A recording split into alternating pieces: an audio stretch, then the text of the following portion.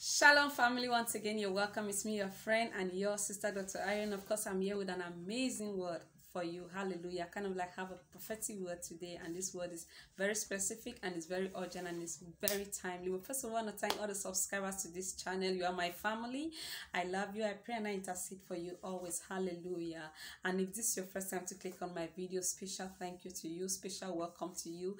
Do not forget to subscribe, like and share. Help us to preach the gospel. Help us to reach out to the world with the love of God. Now, this word, like I said, is kind of like specific, and God is saying someone is about to confront you. You're about to have a very serious confrontation. Sometimes the Lord gives a word which is a warning, and sometimes the Lord gives a word which is kind of like a foreseen, like a forecast of something that is about to happen.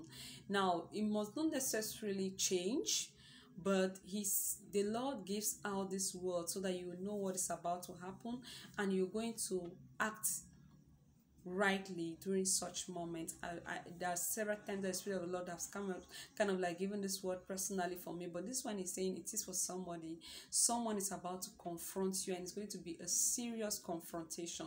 Now, this is the reason why God is telling you this, because in this confrontation you need to act wise. They kind of like misjudged you. This person misjudged you, and they misjudge your acting, misjudge your behavior, and they want to confront you and to kind of like humiliate you and to make you feel like the decisions you took were wrong, and the things that you're doing, they are not right, and to kind of like frustrate you and to make you feel horrific.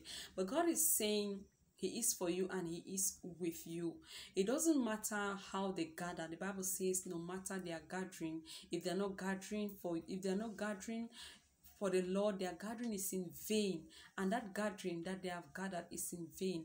And no matter how they gather together, they shall scatter into pieces, and you will remain. So long as you know that what you're doing is what God instructed you to do, keep doing it and be doing it faithfully, because He who watches over Israel neither sleeps nor slumber, and He is going to order your steps into the right path. I pray for you in the name of the Lord Jesus.